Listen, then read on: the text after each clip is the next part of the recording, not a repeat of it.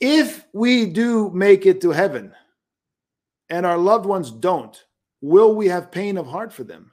I know in heaven there is no pain or suffering, but if we're there and those that we loved are not there, won't that be very painful for us? This is a very common question. I've heard this question many, many times in my priesthood. It's a good question. It's a question of a mother. It's a mother's question. It's a parent's question. So first of all, the Lord bless you. Secondly, if we make it to heaven, so when does that begin, Effie? After repose or before? Heaven doesn't start after we die, right? Heaven on earth is where? In the Eucharist, in Christ, in the church. This is the beginning. This is the aravona, what do we say? Marriage and the betrothal, right? This is the antechamber of heaven. The church is the beginning. If you're not in it here, you won't be in it there. I mean, at least we don't have any witnesses that can tell us that they made it there without being here. That's what Christ revealed. That's what Christ gave. You know, how he's going to judge the world is a different issue, but that's how we know where we're going to go to be saved, right? So what I want to say is that let's just make sure that we don't have this idea that it all starts after I die. No, it doesn't. It starts here, and hell is here. It begins here, and heaven begins here.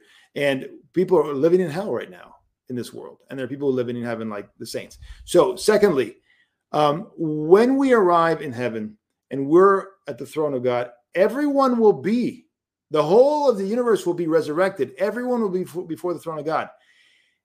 So, in a sense, because Christ and God is everywhere present and fills all things, there's no place in the kingdom, in this world after our departure, after the restoration of all things. There'll be no place where God is not. And therefore, there's no place where heaven is not, right? What makes them in a hellish existence afterwards? What makes it a hellish existence now? Their rejection of the grace of God. It visits them, but they reject it. They couldn't exist without the grace of God. So they don't want more of the grace. They don't want to increase the grace, right? They don't want to enjoy the grace. They don't want to embrace the light.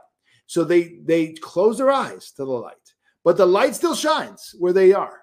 So if you're in that light, you're not going to have the sense of who's not in that light. Everybody will be in that light. You won't be able to determine the degree of grace that other people are enjoying. It's not going to be perceptible to you. And so the hellish existence or the heavenly existence is there's many chambers, right? There's many mansions, the Lord says, in heaven.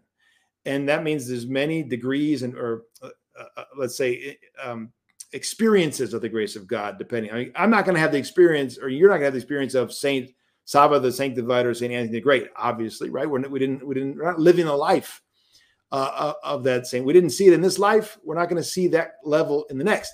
That doesn't mean we're not going to be in heaven. It doesn't mean we're not going to enjoy the grace of God. In the great and unbelievable and impenetrable wisdom and depth of God's, He's going to arrange such things that we're not going to be exposed to the kind of pain you're talking about. We're not going to have a sense of it. We're going to see and embrace everyone and be in that love, depending on our response to God. And so there will be no suffering and pain in heaven, right? There won't be the sense that they're not there. We will be in the presence of God. Everyone will be in the presence of God. And it's exactly how that will be delineated in some kind of, I can't paint a physical, there's not a way we can make this truly representative in this world, right? Because we're just going to use examples of a created world and trying to talk about an uncreated reality. So it's just